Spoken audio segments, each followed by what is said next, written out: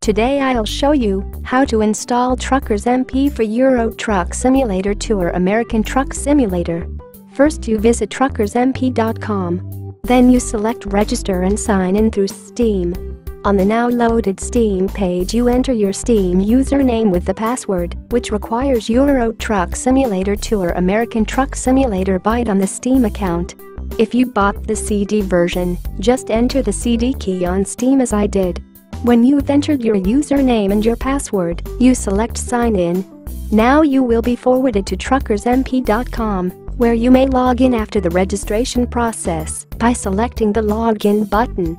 There you enter your email and your password and select login.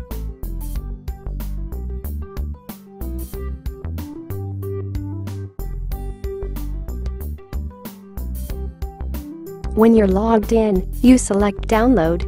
There you select the green download text, which will download a zip file that you can open with your Windows Explorer. You can just execute the exe file.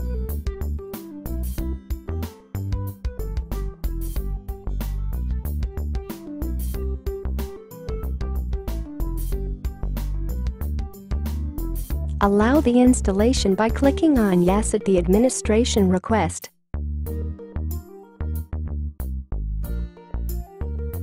At the installation wizard you select Next, I accept the agreement and Next. Now you enter your place where TruckersMP should be installed. I recommend to leave it as it is. After selecting Yes you can choose if you want to install TruckersMP for Euro Truck Simulator 2, American Truck Simulator or for both. Afterwards select Yes and enter your Euro Truck Simulator 2 or American Truck Simulator directory.